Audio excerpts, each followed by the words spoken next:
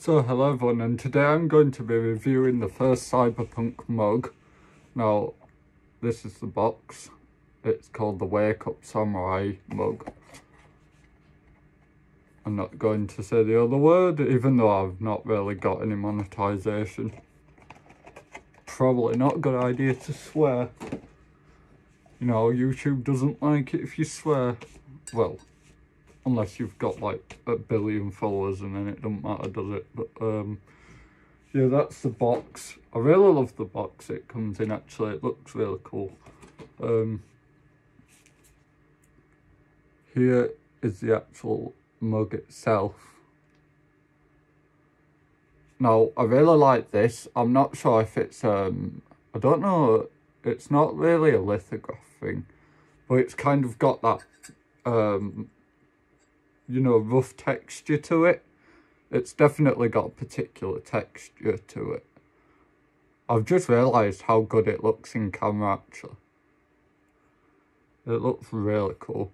Now, this is the... I can't remember what they're called now. Yeah, Samurai, I think. I think they're just called Samurai, but this is the same design that's actually on the hoodie that you can get. I can't remember the name for it. It's one of the bloody Japanese masks anyway. Here's the bottom. Cyberpunk 2027. I always say 2027. It's 2077. The front. And the mug quality is really, really good. It's a lot different to the Witcher one. The Witcher one's cool because it comes with like a little mat and it's called Pick Your Portion. Obviously that wouldn't really fit the Cyberpunk aesthetic, so yeah, I don't really like know too much to say about the mug because, you know, I really love it.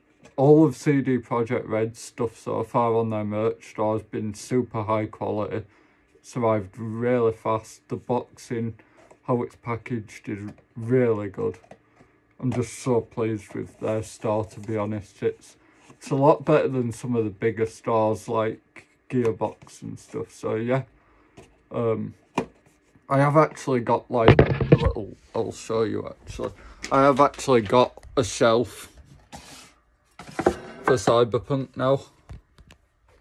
Here, that's gonna be my Cyberpunk shelf. If you guys want like a proper bookshelf tour thing, I will do one. If not, it's fine. Anyway, I hope you liked the video, and I'll see you guys in the next one. Goodbye.